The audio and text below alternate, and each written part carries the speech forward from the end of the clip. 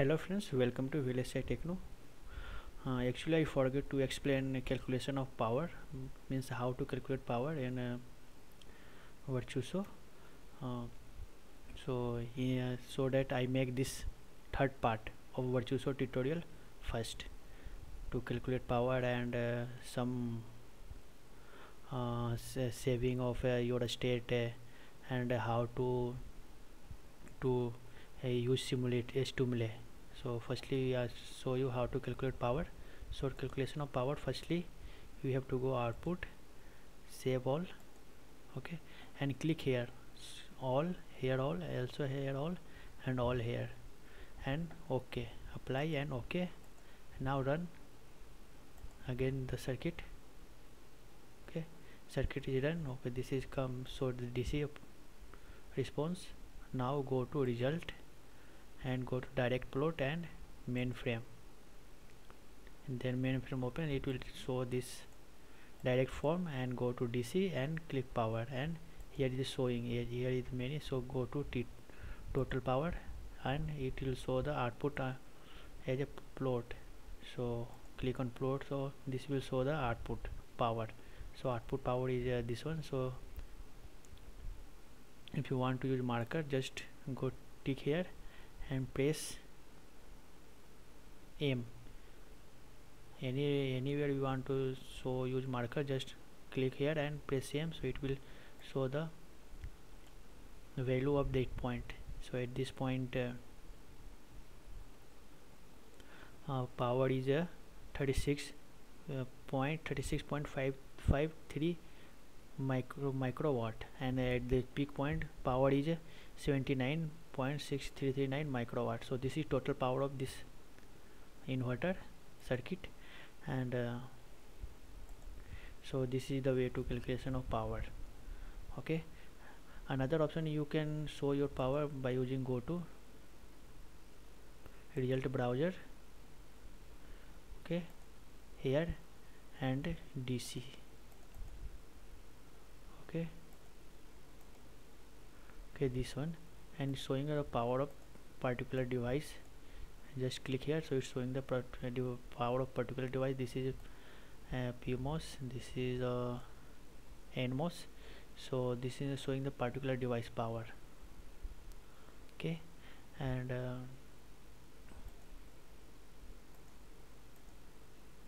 this is the different value. This is the power of M1, this is power of M2,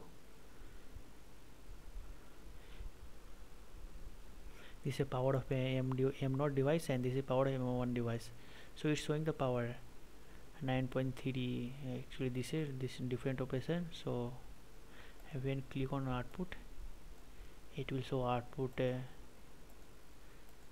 This is showing different property output. This is the temperature coefficient and different many things. So this is the temperature coefficient of output. Okay, so different value is showing here.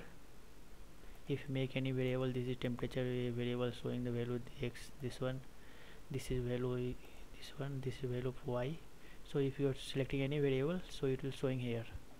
So for that go to how to go there, just go to tools and result browser, so it's showing that thing. Okay, now I show you how to save a state. So actually I want to this a state again. So firstly we have to save it, so click here, save a state and save view, and okay, press OK. So it will automatically save a state. So know how to this save a state is saved or not. So just go to tool, library manager. In library manager, go to tutorial and inverter. So when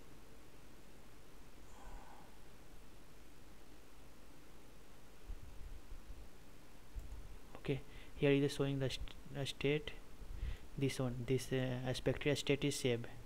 So if you want to use this again, so just go to here, just for example I close this. Okay, I want to use this state again, so just go to launch and ADLX and go to here, load state, click on cell view and okay. so automatically save this state. So it's saving the state. So another is use of stimuli. So if you do not want to connect here supply, just remove it. I want to show you how to use a stimuli here.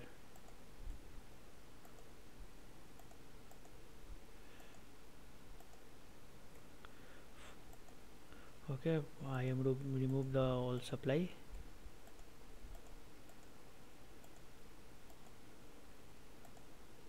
Okay, now save it. Go to launch again. At launch, here is the stimuli. So by default here, by using a stimuli, I can also provide supply to the pin. For using a stimuli, you have to define pin mustly. If you do not define pin, it will not show here. So for analog library, there is no need to use define pin. You can direct connect here supply here at this point. So but for using of a stimuli, we have to define pin. So I am defining here. So this is same method, just will show here, but power supply has a many supply option. It means analog library has a many supply option, but stimuli has a limited. So this one, the one is limited, there is no extra. But if you go to this one, instance and analog lib, there are many option of supply and their property, different property. So this different type of supply is available here, just like PSSD, this one V sign, VSM, V PWM, PWLF, V pulse, V pro, VNP. This is different type of supplier here available, but in stimuli they are limited. So if you have a special type of supply using for the circuit, then you have to use analog lib. So if there is no need, so just go to okay. I tell you about how to set the stimuli. So this is a stimuli and I provide this input. So I am using input as a pulse.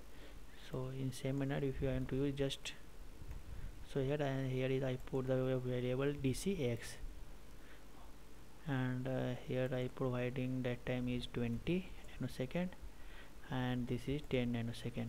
So I am providing the same signal here. Okay, and this is for input, and for VDD just provide DC, no need to a pulse, just DC will be okay. Provide 1.8 volt and okay. So it will also run. So now load the states. Actually I already make na, so that I am use this load state. So loading a state, I run this.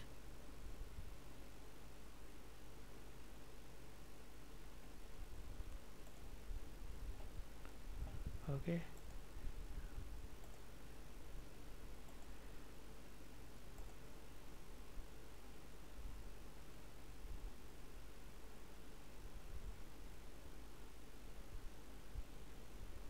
what is doing wrong? Okay, I am not saving here. Okay, after the loading state it will gone, so that we have to provide again supply. When you load a state, stimuli will also update it. So it will keep in mind, if you load a state, stimuli should be updated also. So if you are previously stored any stimuli input output supply in stimuli form, so we have to update again. So again we have try here X, and this one is a 1.8 volt, this is 20 nanosecond.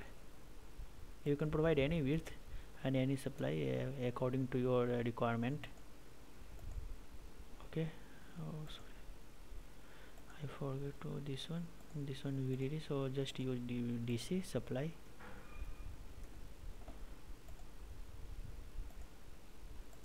Okay, now run it.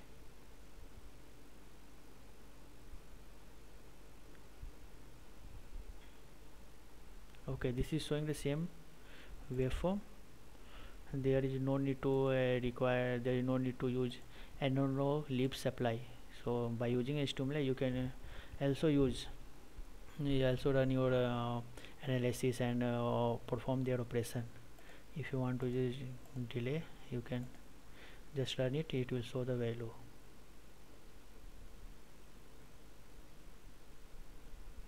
Okay, so this is like previously tutorial value, same. Here I am not using any analog leaf supply, I am using a stimuli here. So when you look at, there is no power supply is connected here. I am just using a stimuli here and give the supply to the circuit. Okay, and if you look at the state, so go to library manager tools and it show the state. This is the expected state one already. If you want to modify, just actually it will if you want to save it or so make the name different. If you make the name 2, so it will save in the form of 2, otherwise it will say that it will override the previous one state. So if I make up okay, so it will save at 2, so it will show second state.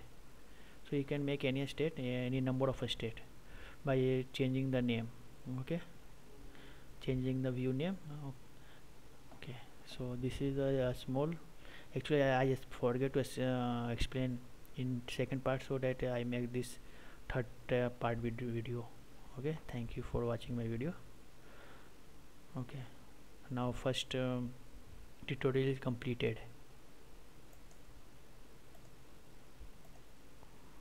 Okay, thank you for watching my video.